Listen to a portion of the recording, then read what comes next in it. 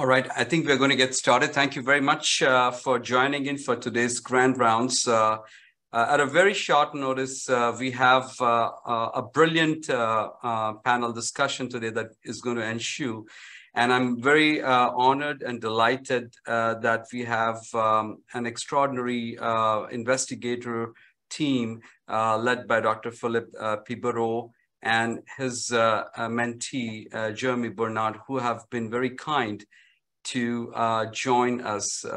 Dr. Bernard and Dr. Philippe Pibereau will talk and lend us through a collaboration work that has happened over the last almost 1.5 years in the field of valvular heart diseases. And today's work will focus on mitral regurgitation. Previously, we have had a successful journey also with aortic valve diseases. Dr. Pibereau needs no introduction, but for those who may be joining and getting to know him, Dr. Pibereau is one of the foremost name in valvular heart disease in the world. He's a full professor at Department of Medicine at Laval University and director of research group in valvular heart disease at Quebec Heart and Lung Institute. He holds the Canada Research Chair in valvular heart disease.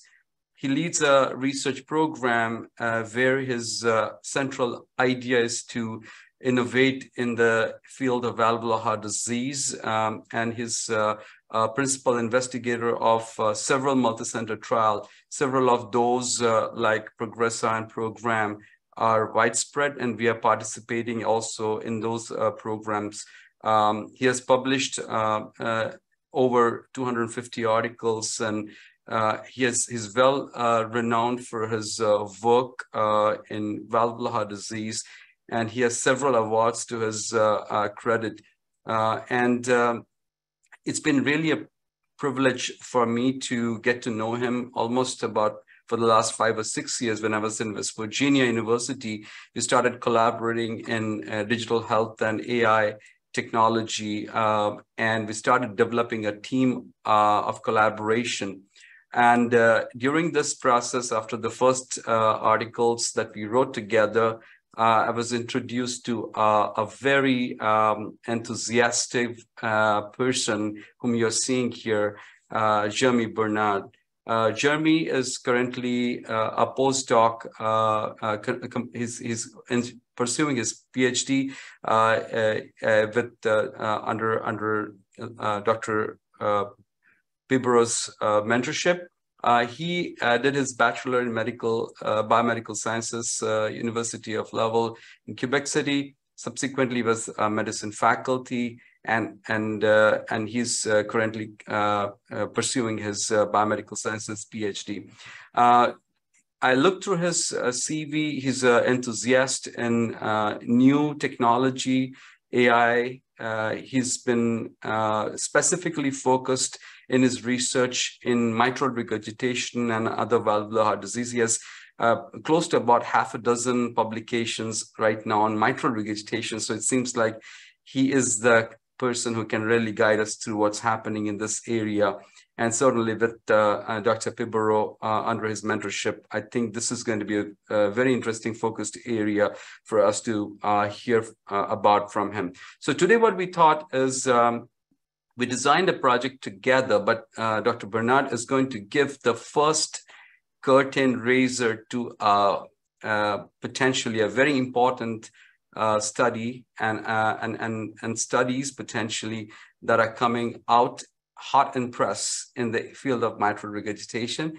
And after he gives his presentation, I will invite Dr. Pibereau for his commentary, and then we will have a Q&A session. So with that, thank you very much, Jeremy and Phil, for joining us. And now take us through your presentation, Jeremy. Perfect. Thank you, Dr. Sanguta, for this kind introduction and for the invitation to present in this grand round. So as presented, I'm a PhD student under the mentorship of Dr. Pibereau, and I'm just pleased and honored to be part of this grand round in which I will talk about the risk stratification and the treatment selection in mitral regurgitation. So where are we in 2023? These are our disclosures, but the most important one is to declare that we are both passionate about the mitral valve, and I'm pleased to be the one to talk to you about it today. So the objective of the grand rounds will be to review rapidly the etiology, the prevalence, the prognosis, the imaging, and current management of MR. Afterwards, to provide up-to-date knowledge on comprehensive risk evaluation for referral to intervention in MR, and present the outcomes of current treatment option in MR patient. And finally, discuss on the future perspective in MR clinical research and innovation in treatment. So if we go to the first objective, we'll just go back to the basics. What is MR? It's really a non-coaptation of the mitral valve leaflets, which provoke a backflow of blood in systole and thus a volume overload to the heart. There's two types of MR, so the primary form and the secondary form. In terms of the primary form, it's really a disease of the valve apparatus, so either the leaflets, the chordal, or the papillary muscle. And in secondary MR, it will mostly be a remodeling of the LV or the LA, which will bring a DMR, and it can be due to a non-ischemic or an ischemic causes. So the degenerative form is the most prevalent one, and the prevalence increase with age. It's also more prevalent in female compared to men. And if we look at a nice paper in 2021, it touches around 24 million people worldwide. So it is really prevalent. So what is MR in terms of the pressure volume loop of the LV? We need to really distinguish acute MR to chronic MR. Acute MR is usually an urgency to go to intervention, but in chronic MR, there's three phases in which the disease established. So there's the compensated stage, there's the transitional stage, and the decompensated stage. And I really think we need to intervene in these patients during the translational phase, and thus before the decompensated stage, to which the patient will benefit in terms of outcomes. So what is the burden of MR? There's a nice study in Lancet in 2018 that demonstrated that all forms of MR has a significantly reduced survival compared to in the expected mortality for the age and sex general population. But we also know that mostly patients with the primary form are at higher risk of sudden cardiac death, endocarditis, atrial fibrillation, pulmonary hypertension, which brings also other problems to the issue. And in a nationwide study, Mezgazetoun et al. Established that the 1 year mortality for all forms of MR is a 14%. And if we look at the 1 year mortality in all-cause readmission, we go to 67%. If we look only at the heart failure readmission and 1 year mortality, it's a 34% rate. So it is really it has really a high burden. And if we look at the primary and secondary form, we also have high rates of these outcomes. Also for the cost of readmission, so as I said, it's a burden for the patient, but also for the hospital, because if we look at the primary and secondary form with or without heart failure, we can see that there's a high proportion of patient that contributes to the cost of readmission, and mostly in primary forms as demonstrated here. So what's the prognosis of patient with MR? In the community study in 2019, they identified that the functional type was more prevalent, but it can be divided in the ventricular form with a 38% prevalence, and the atrial form with a 27%. And if we look at the rates of mitral valve surgery in the lifetime for these two subtypes of patient, we see that they are very low rates, so 3 and 4%, which is not that great for in terms of treatment of patients. So in MR, there is an undertreatment issue, and we need to work on that. Also for the organic form, there's only a 37% rates of mitral valve surgery. And if we look at their survival compared to the expected mortality, in all forms, we have a reduced survival.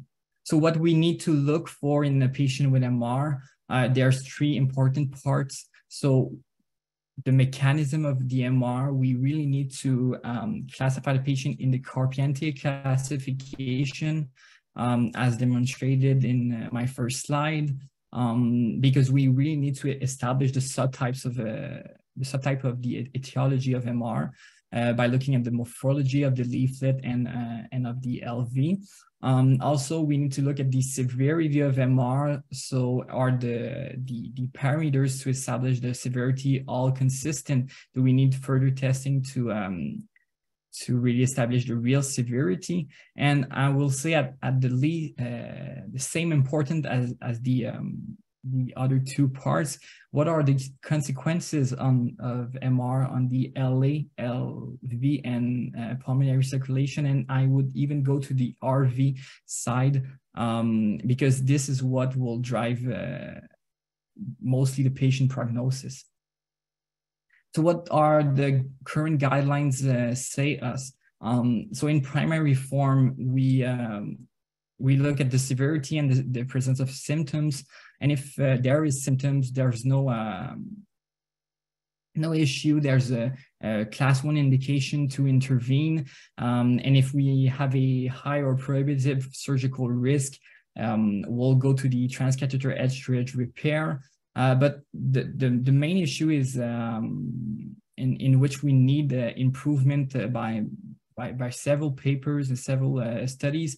It's really in the asymptomatic part. So if you have a LV systolic dysfunction defined by 2 criteria, so the LVEF and the end systolic dimension, there's a class 1 indication for the degenerative form. But if you don't have this LV dysfunction, we'll look at the expected surgical mortality and the likelihood of durable repair. But there's only a 2A or 2B recommendation in the guidelines. If we look at the secondary mitral regurgitation, as you probably know, we really need to have a optimized guideline-directed medical therapy. And if the patient is undergoing CABG, we have a 2A recommendation for mitral valve surgery. And if not, we'll look at the LVEF. So if we are in the HREF, we'll look if the anatomy is favorable, and if the patient encountered the COAP criteria to undergo transcatheter edge-to-edge repair. And if not, we'll have to go to the surgery. And if we have a HPEF, it's more likely a 2A recommendation for mitral valve surgery. And I really like this this study, this review published in 2022, in which they identified the area of agreement, disagreement, and gaps in evidence in the management of MR. And I will focus the presentation mostly on three important aspects. So the type of intervention for secondary MR, the preoperative risk stratification, and the importance of proportionate versus disproportionate MR definitions. So for the second objective, if we look at the risk stratification in primary MR, there's a nice review that came up with this this figure. And in most patients, often we have the LV dilatation, LV dysfunction symptoms really at a long time after the onset of severe MR. And this is where the survival will significantly reduce. So we need to establish the optimal time of surgery before this dilatation and dysfunction of the LV and symptoms. And this is where we need to identify the subclinical dysfunction in patient with MR. There's as you probably know, there's still a controversy regarding the management of primary MR. So to identify the optimal timing for interventional referral, either we have the strategy of doing a watchful waiting, in which several studies has demonstrated that patient with asymptomatic LV dysfunction or atrial fibrillation has low AVN rates compared to patient with symptoms. But other studies has also demonstrated that if we do early surgery in these patients compared to the medical management group, there's a benefit in terms of survival. So what are the tools that are available to really do the risk stratification in these patients? I think we can put it in four main tools. So either you use the current parameters in the guidelines, but the pros and cons are as follows. So there's a easy measurement. They are prognostically validated parameters, but they provide limited assessment of subclinical dysfunction, and there is inherent limitation of these parameters that we cannot just close the eyes to them. And for the second tool, we can use the published risk scores that were derived for primary MR, but the pros are that they provide, yes, a more comprehensive assessment, but the cons are that maybe it's too little too late to use this risk score, because it's usually in a really advanced disease that we can establish a high score. And do they provide really incremental value, and are they really specific for MR pathophysiology? And now we'll discuss mainly today the global cardiac damage assessment as a potential tools for risk stratification, and the use of machine learning, as Dr. Sengupta said in the introduction. So if we look at the current parameters, we know that symptoms are unreliable and non-specific in valvular heart disease. And if we look at the end systolic and diameter and ejection fraction, there's a nice study in 2021 that demonstrated that there is a high variability of a patient in terms of the preoperative LVEF compared to the immediate post-op LVEF. So the change is not that similar in patient, and even if we stratify according to the end systolic diameter. There's also that the 40 millimeters in the guidelines, it's more a arbitrary cut-off value. And what about the volumetric dilatation of the heart? Also, the LVEF, we know underestimate the extent of the systolic dysfunction in this patient, because the regurgitation volume provokes a pseudo-normal LVEF. So this is why in 2017 we came up with the forward LVEF, in which we calculate with the forward stroke volume as usually done, divided by the LV and the diastolic volume by Tychos. And there's a nice figure in this paper in which we can see that in panel A, there's a patient with no MR and preserved LV function will have the same LVEF for the total and forward. And in panel B with mild MR, we'll have a somehow reduced forward LVEF, but the same value for the total LVEF. And in panel C, so a severe MR with LV dysfunction, we'll still have a standard LVEF with 65%. So he does not encounter the guidelines threshold, and but the forward LVF will be reduced to 35%, and it's correlating with the longitudinal strain. And we came up with the cutoff value of 50% to really discriminate patient who has event and those who do not. Also, the LV strain provide some other risk stratification value, because with a cutoff value of 18%, authors in 2018 demonstrated that it has an ability to really establish those who have higher rates of event, and it provides incremental prognostic value over standard model with standard LVEF, age, LA dimension, and atrial fibrillation. Also, recently we published that the LV ejection time could also identify patient at higher risk with a cutoff value of 260 milliseconds, because it provide the value for risk stratification, and it provide also incremental prognostic value if we add it to our clinical or full model. There's also recently, we published that the myocardial contraction fraction, which is calculated by the LV stroke volume by Doppler divided by the myocardial volume, to which it can be calculated with the LV mass divided by the mean density of the myocardium. If we have a MCF under 30%, this is where we'll have mostly the events for patient. So these are really maybe other emerging parameters that we need to look for in risk stratification of patient with primary MR. As I said, there are risk scores in the literature that were derived for the primary MR.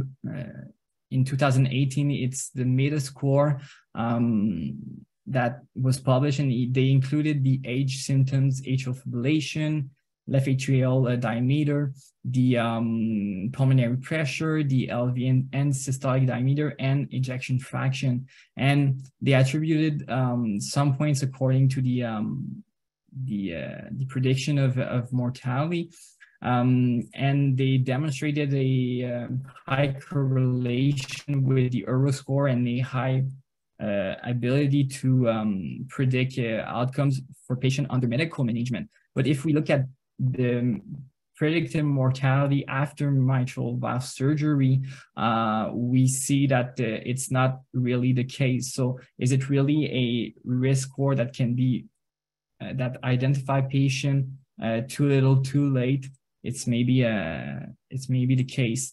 And they updated this year the META score with the META-Q score, in which they added the effective regurgitation orifice area as demonstrated here. And they demonstrated that the META-Q score with the different categories here provided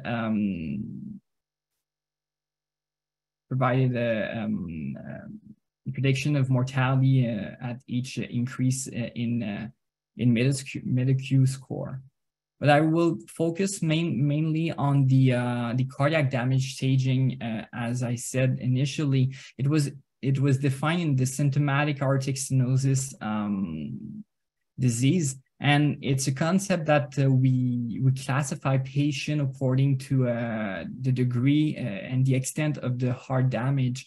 So in stage 0, we'll have no cardiac damage. In stage 1, we'll have LV damage. Stage 2, LA and mitral damage. Stage 3, pulmonary or tricuspid damage. And stage 4, it's really end-stage heart failure with RV damage. And this concept was applied to primary MR in a publication in 2022, where they used symptomatic pre-surgical patient, and they somehow adapted their criteria in each stage. But if we look at the survival curves, yes, they can identify the higher risk group. But if we look at the other groups, there's not that great of the discrimination between the stage regarding this. And we also applied this concept in the asymptomatic primary MR patient that were follow up in our institutions. And we adapted the concept in which in the stage 1 will have mild LV and LA damage, and in stage 2 will have moderate LV or LA damage. And the other stage are similar than the previous paper. And in our study, we identify we really had a stepwise increase in terms of mortality at each increase in stage, but it was mainly in the stage 3 and 4 with a 50% rates of deaths at 10 years. And we assessed the incremental prognostic value in this paper, and we see that the staging per one stage increase provided incremental prognostic value in network classification index, and it was also the case for if we look at the stage 3 and 4 compared to the other ones. So as I said, regarding artificial intelligence, it maybe really could provide useful information to enhance risk stratification in these patients, because we know that there is a clinical relevance in valvular heart disease management, because it helps us to better understanding the complexity of the disease, the interaction between the variables, and thus identify interpretable clusters of patient. It was applied in aortic stenosis and secondary MR as published in 2021 in JACC Imaging, where they identify 4 phenotypes in secondary MR. And the paper that Dr. Sengupta said in the introduction is the one that I will talk to you about it now. So we use the asymptomatic primary MR cohort to predict the interventional benefit of mitral valve surgery, and we included 24 main echo feature that were measured in both cohort, but we use it in our French cohort with unsupervised and supervised learning that help us to identify 2 clusters of patients, so the low severity and the high severity clusters, and we compare their association with outcomes and with a stratification according to mitral valve surgery occurrence. And we use explainable AI to really identify the main factors that contributes to the model output. And all this was validated in the Canadian external cohort, which was really independent from the French cohort. So here is the heat map in which we see the 24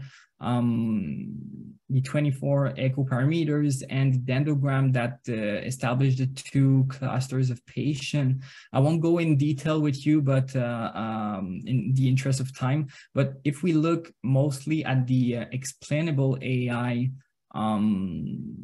part of the paper, we see that end diastolic volume, E on E prime ratio, and regurgitation volume were the top 3 parameters to contribute to the model. So as I said, maybe the volumetric dilatation is more robust than a arbitrary cutoff as in the guidelines, but also the diastolic function with the E/E prime ratio has a real contribution to the model output, and also the severity of MR, as I said, with the regurgitation volume. The end systolic dimension and ejection fraction were in the top 10 parameters, but were not the first one. For the panel B here, we have the predictive performance of the model, and we can see that the AUC was 83%, the sensitivity of 85, and the specificity of 78, which are really good results for that kind of study. And in the panel, the figure 4 of the paper, if we look at the panel A, so really the French cohort, only the French cohort, and we look at the occurrence of mitral valve surgery during follow-up, we see that the high severity phenogroup, so the green curve, had a higher rate, or chance of undergoing a mitral valve surgery in their lifetime. And if we look only at this phenogroup, so the high severity, and we stratify according to those who underwent mitral valve surgery, so the plus, and those who didn't, so the minus, we see that the patient who didn't go to surgery had a significantly higher risk of mortality, which was not the case in the French cohort, as demonstrated in the low severity phenogroup, as demonstrated here. And this was all validated in panel D, E, and F in the Canadian independent cohort, as explained earlier. And in the table 3 of the paper, we look at the incremental performance value of the model. So the addition of the model compared to the conventional MR classification. And if we compare the LC index of the two, we have a significant improvement. And in network classification index analysis and IDI, so integrated discrimination improvement analysis, we have also significant value for incremental prognostic value of the model. So I will jump to the outcomes of the current treatment option to treat the MR patient, and we'll just go back to the basics. So as you know, there's no efficient pharmacotherapy for reducing the MR disease. So if you have a severe MR with an indication for intervention, you usually go to surgery that can be done either by a repair or a replacement. And if you're at high risk, this is where you'll go to the transcatheter edge-to-edge repair option.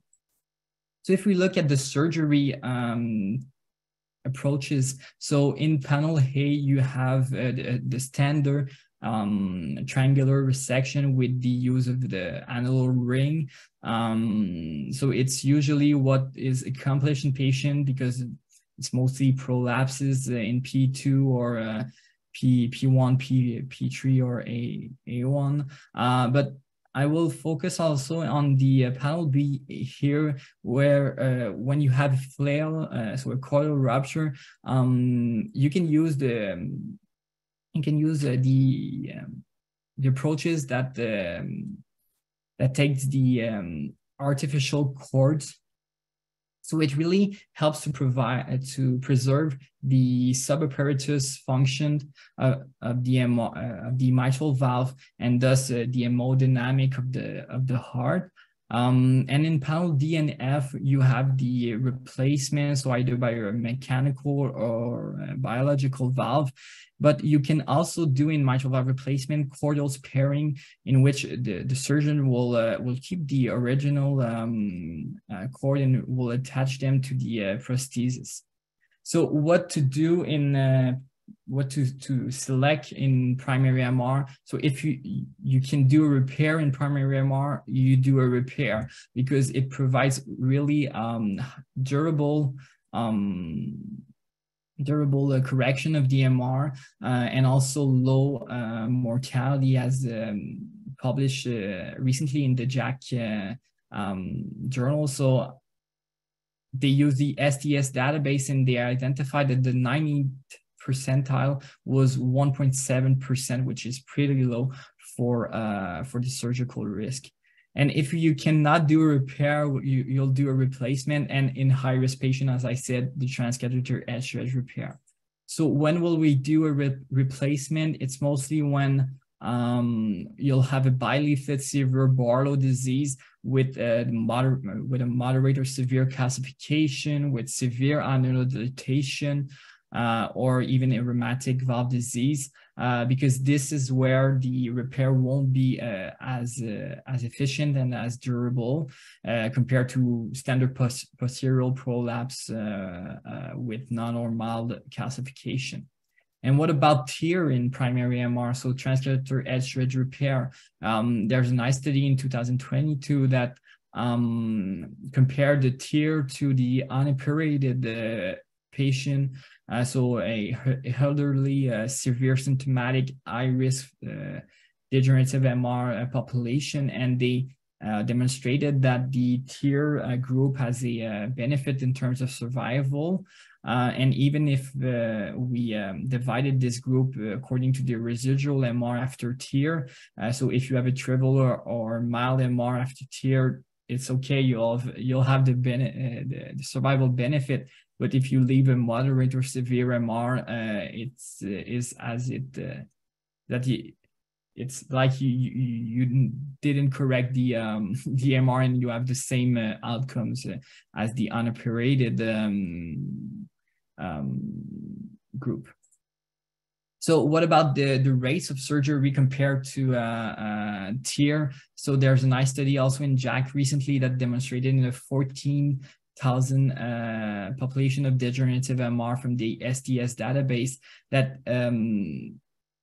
if we compare the surgery performed before versus after the institution first transcatheter mitral valve repair, we see no significant changes in annular mitral valve repair volume, and improved risk adjusted at 30 days and 5 years regarding to the mortality. So really the TEER in primary MR will be mainly reserved to the high risk surgical patient. So what about secondary MR? As you probably know, we need to have a multidisciplinary heart team to really choose the best treatment for a given patient. So both heart failure specialists for the guideline-directed medical therapy, but also CRT specialists, transcatheter specialists, and surgeon in the heart team to really select the best treatment. What about the surgery in secondary MR? So this New England Journal of Medicine article in 2016 randomized patient to replacement compared to repair in ischemic MR, so a subtype of a secondary MR, and there's no difference in terms of death and occurrence of MACE. But if we look closely at the cumulative failure of mitral valve repair compared to replacement, there's a slight favor towards mitral valve repair, so less failure over time. This is why a lot of institutions will prefer a mitral valve replacement over repair in secondary MR. So what to choose in mitral valve replacement? There's a study in New England that demonstrated the rates of the use of mechanical versus biological valve from 1995 to 2010, and we see a significant decrease in terms of the use of mechanical with a slight increase of biological valve. But if we look at the guidelines, what is the trigger? So the things to check before choosing to the prosthesis in mitral valve replacement, it's the patient age, and we only refer to the patient age with a value of 65 years. But I think we need to have a more comprehensive assessment before the prosthesis selection, because in a study that we published in 2021, we compared the biological to mechanical valve in ischemic MR population in propensity score match and IPTW analysis, and we obtained result that the early postoperative outcomes are similar between the two type of valve, but if we look at long-term outcomes, the all-cause mortality is the same, but the readmission for cardiovascular causes, stroke or major bleeding is higher in mechanical valve. So maybe the biological valve will be the more preferred choice in that population. So maybe also we need to look at the specific subtypes of the MR etiology in terms of processes selection. We'll look further at the surgical treatment of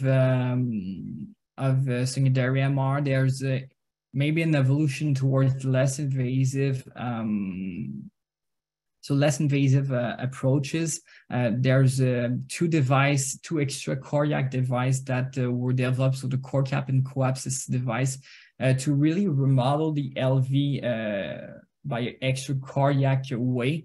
But the randomized controlled trials on this demonstrated, yes, the safety and the efficacy and a significant LV remodeling, but no superiority over mitral valve repair for MR reduction and mortality.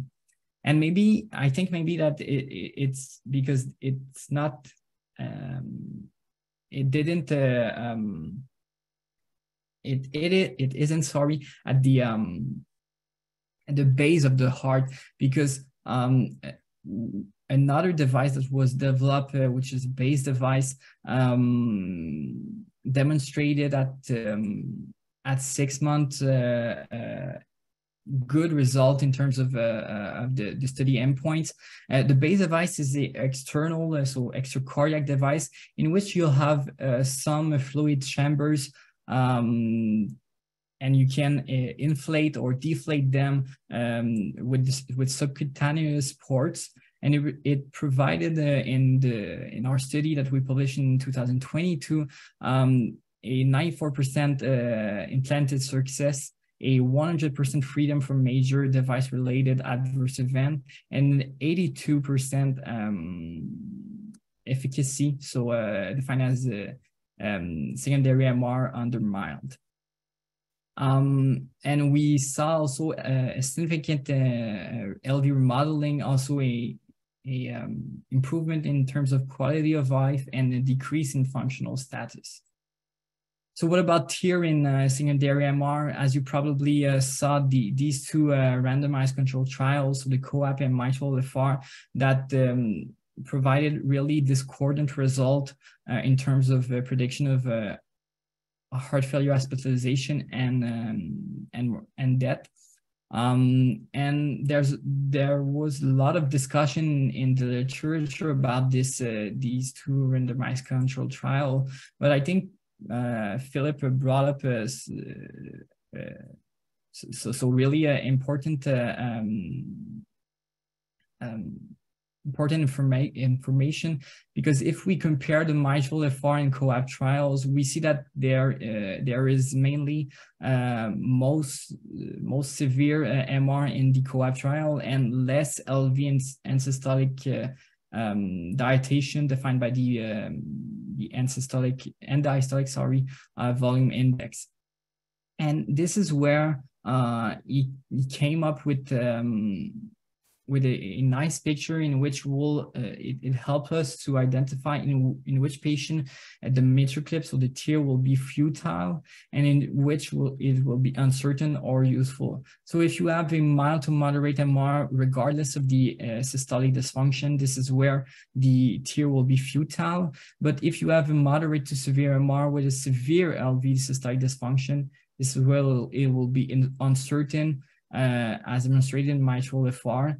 And if you have a moderate to severe MR with a mild to moderate LV systolic dysfunction, this is where it will be useful. But after this, these results, in the literature, there is the proportionality framework that that was published, and it's based on the idea that in proportionate MR, the degree of MR will be related to the size of the LV, but in disproportionate MR, the degree of the MR won't be related to the LV size. So it really unexpectedly large MR jet compared to the LV dilatation, and this led the authors to identify that COAP and Everest 2 trials were mainly disproportionate MR type, and Mitral FR was mainly proportionate MR type. But I asked a question: does it fully follow the pathophysiology in chronic secondary MR? Because we need to have this vicious cycle in our head when we assess a secondary MR patient. Yes, the LV remodeling will bring some annular dilatation and pulmonary muscle displacement, which will bring the secondary MR. But also the secondary MR will worsen LV dilatation, and the cycle will begin another tour. So in chronic MR, there is really a large spectrum of LV dysfunction in secondary MR. So you'll have patients with severe abnormal LV, but also mild to moderately abnormal LV, and some that will have the normal LV with the same degree of MR. And this is what led Barco and all in Jack to this picture, in which he proposed a unifying concept for the quantitative assessment of secondary MR. So he said that maybe the regurgitation fraction, which is the regurgitation volume to the stroke volume ratio, if you have a 50% cutoff value, this is where you'll establish if the patient is at low or high risk. And this is what led us to establish this reappraisal of the proportionality framework, in which we'll say that we need to look at the LV dilatation proportionality to the MR severity, because in chronic MR, this is what it is important. So if you have a secondary MR that is defined by a regurgitation fraction over 30% with a reduced ejection fraction and heart failure symptoms, if you have an extreme LV dilatation as demonstrated here, this is where you'll consider other therapeutic option or palliative care. But if not, we'll have to assess the LV dilatation versus the MR severity proportionality. And if you have a small LV dilatation, this is where we'll have to rule out the overestimation of MR severity. And if you have a proportionate LV dilatation, this is where you'll encounter the COAP-like patient and will likely benefit from TEER. But if you have an excessive LV dilatation, you'll mostly have some mitral FR-like patient, and you'll less likely benefit from TEER. So I'll just finish on small discussion on future perspective in MR clinical research and future innovation. As you probably know, there's a lot of interest in terms of transcatheter mitral valve repair or replacement device. So both the Pascal that demonstrated its early result recently, and some other transcatheter mitral valves that are in investigation now. And I really like this sum up of the clinical research that needs to be done in primary MR that was established by Francesca Delling recently in JACC. And there's 3 research priority that we need to focus on our future research. So the comprehensive clinical and imaging and biologic assessment of the MR patient, but also a comprehensive risk assessment in larger retrospective and prospective cohorts, and assessment of outcomes in diverse communities, and that will help us optimizing the clinical decision-making process in these patients. So in conclusion, MR is a major healthcare burden, so you need to treat it when recommended and as soon as possible. The timing of intervention in primary MR is challenging, and the use of new emerging parameters in partnership with guideline-based parameters can offer some insights regarding the subclinical dysfunction in this patient. And there's an evolution toward a more comprehensive integration of parameters of global heart damage and MR severity. So with the use of cardiac damage staging and machine learning as demonstrated, because it provides incremental prognostic value for risk stratification. And we need to individualize the treatment according to the subtypes of MR, because it is really paramount to have a good post-intervention and long-term outcomes. So I'll just finish by really thank Dr. Pibero and Dr. Sengupta for the mentorship regarding the recent paper, and different collaborators, our team, and funding agencies.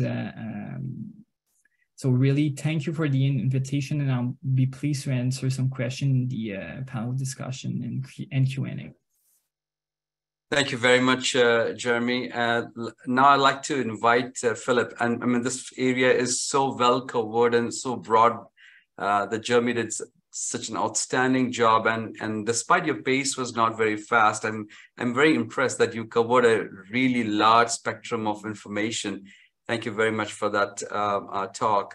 Now I'll invite Philip. So I want to maybe focus your attention towards two aspects.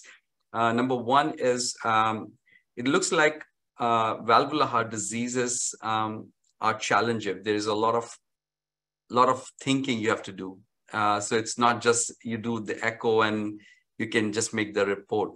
My challenge and our challenge is that the volumes of patients that are coming in through our labs, where is the thinking time? And I think that's the biggest problem that we experience, is that the sonographers and our doctors do not have the thinking time. How do we tackle this? Because this is one of the primary reason I think MR or some of their things they get under recognized. And to top that all, we give a lot of importance to symptoms in cardiology, but maybe symptoms are too late in valvular heart diseases, and we're recognizing. So we really have a challenge there. Absolutely, we have a challenge, and Jeremy, I think told about everything. So, but yes, I think this is a challenge because we have a lot of information to integrate, and we always have to remember that, of course, we pay a lot of attention grading the severity of valvular disease and grading the severity of MR, and we do all this fancy quantitation, the PISA, etc., to finally say, is it mild, is it moderate, is it severe, is it moderate to severe? But at the end of the day, we should always keep in mind that what kills the patient and determine the outcome is not the valvular lesion per se, but more the repercussion, the consequences of this valvular, this MR, on the cardiac chamber. And this is why you can not only grade accurately the severity of MR, you also have to look at the other echo parameters and the structure and function of the cardiac chamber. And this is why with Jeremy, we felt it was very important to come up with this notion of cardiac damage, which is based on a simple classification. So it kind of integrates all the parameters we measure into 4 stages to simplify, I think, the workflow and enhance the risk stratification. Because if you have, severe or even moderate to severe primary MR with advanced cardiac damage stage, I think this is an argument for considering an early intervention, even in the absence of symptoms. And I think this is very important. If you have severe MR and symptoms, then it's a no-brainer. You know, you even maybe don't look you don't need to look at the other parameters, you know, except for stratification and maybe selecting the type of intervention of mitral valve intervention that you will select.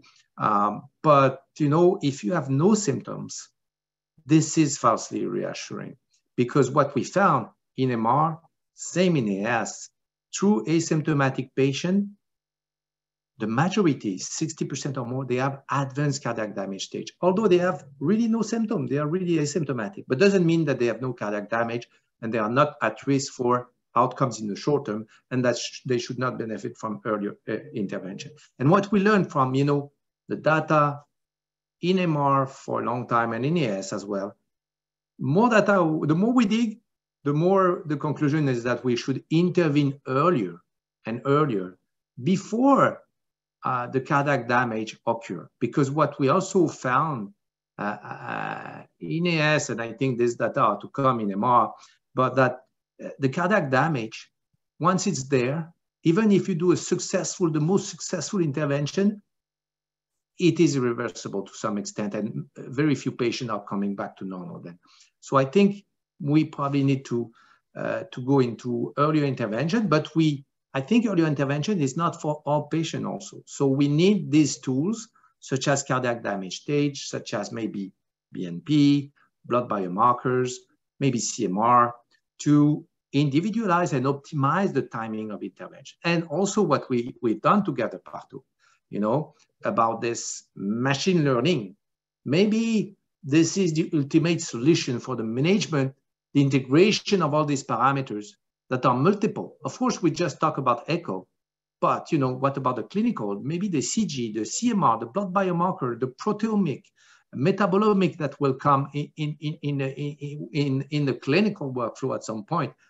This will bring to us more and more data. And as you said, our time to think and integrate all this is shrinking. And anyway, you know, we have less and less time, more and more patients, and we have more and more data and information in a given patient at a given time point. And if you multiply by the different time points, it becomes almost impossible to manage. And this is where I think we'll need AI to, not to replace us, hopefully, but to assist us, you know, because the final decision will ultimately, you know, come to, I hope, a human being, but at least for some years. So yeah, I think it's, and this is why I think this cardiac damage stage and things and machine learning, you know, is important. Interestingly, you know, what we found in this work is that the few parameters that you have in the guidelines that are outside of the severity of MR, the triggers for intervention, which are LVF and LV and systolic diameter, were actually not those that came up first in our machine learning work. Mm-hmm. So, and same if you remember in AS. Yeah. So it were not, you know, the one that you have, you know, in AS, it's even less. You only have the LVF, like to assess the cardiac damage, you know, and the LVF was not coming very well in the machine learning for AS. So I think this is a message here, because the machine is not biased. It gives you what you know, predict the best the outcomes, right? So this is, I think, to me, this was a take-home message that we need to do more. We need to do more comprehensive. We need to integrate not only LVF and LV and systolic diameter, which are marker of LV systolic dysfunction, and we should integrate all the other parameters. The fact, for example, that the E/A ratio was coming out pretty strong, you know, in the machine learning, is a message. Is that maybe we ignore, yeah, LV and diastolic dysfunction and mitral flow, whereas, yeah, in MR it is important. So I think it's yeah. And Jeremy, I wanted to ask you. So, you know, we are in a habit of trying to look at the natural history study. So your MR curve, where he was going through the translational phase, and then it turns downwards very quickly.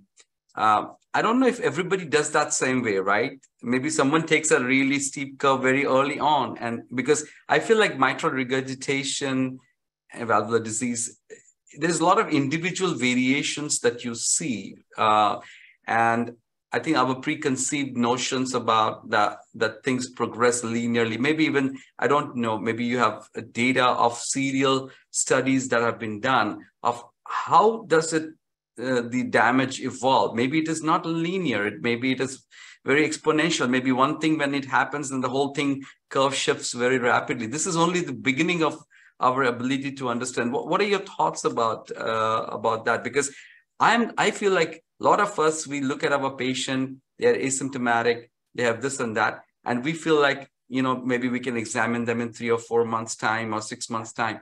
Maybe not. Maybe we do not know much about how the interactions and things will change. And guidelines are guidelines, but I think there's a lot of knowledge there to be yet to be discovered, I believe. Yeah. Thanks for the great question. So, yeah, the curve, it's a review. It just wanted to illustrate what happens in a high proportion of patients, but I don't think it's the same linear curve with the high decrease at the end, as you said.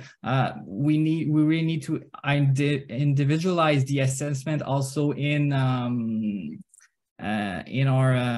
our clinical setting for a given patient, and there's not much data published on the progression of both the MR but also the cardiac damage. So the LV remodeling and also there's a small study that demonstrated that the initial severity and the annular dilatation would be the main predictors of progression of the MR, but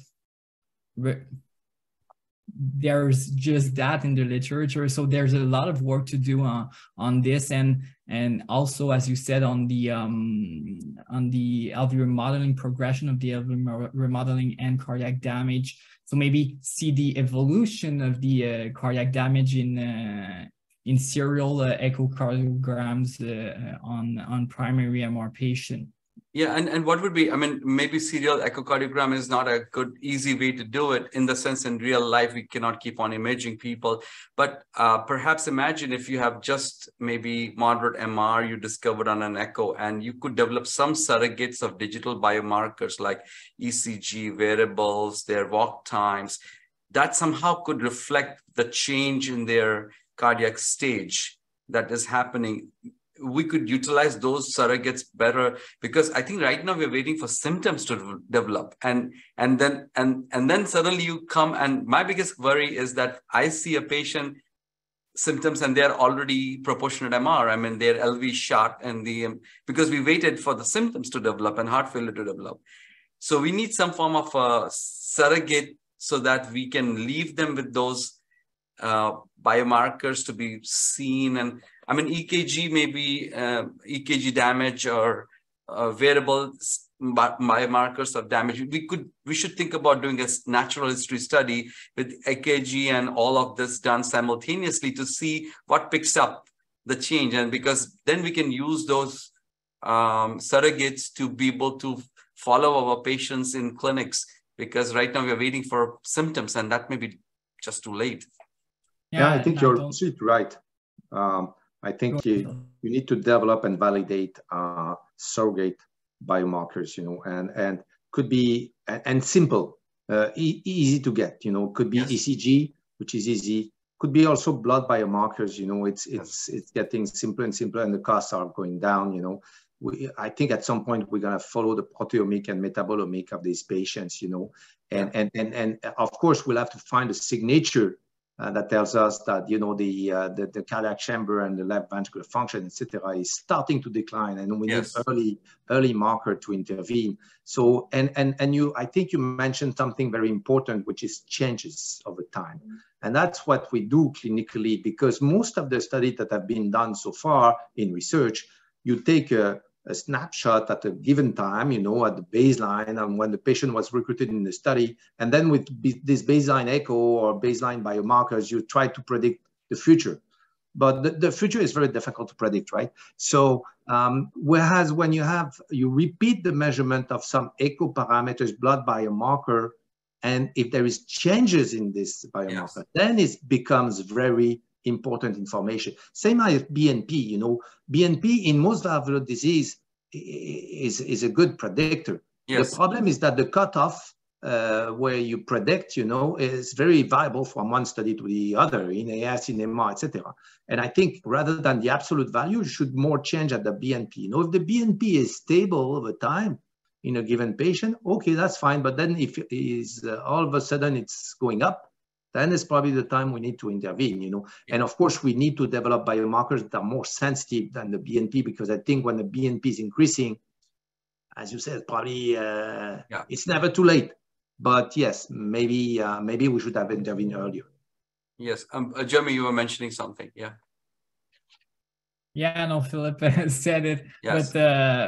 But yeah, I think it's both the integration of biomarkers from the blood standpoint, from the echo standpoint, and even CMR in these patients, because in prolapse patient we see some fibrosis on the papillary muscles in CMR. So this will bring also some insight in terms of the progression of the LV dysfunction. So yeah, it's a whole integration. Yes, so to predict the progression. A lot of work to be done. I know that we are well over 8 minutes, but I just wanted to have a very quick shout out from Phillips about, we really do not know much about atrial MR.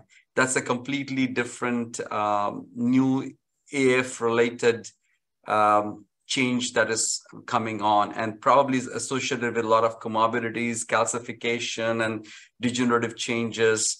It's going to be a lot of those we're going to see in the future, and it's going to be a tough one. We are starting to encounter. Philip, what are your thoughts about functional MR related to AF?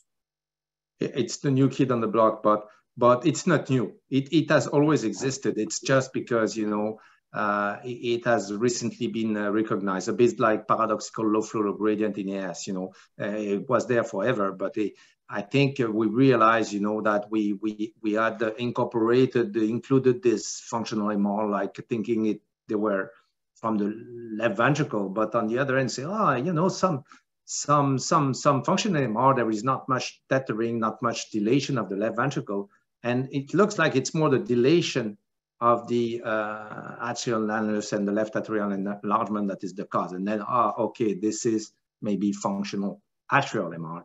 And yes, I think it's gonna be something we have to pay more attention.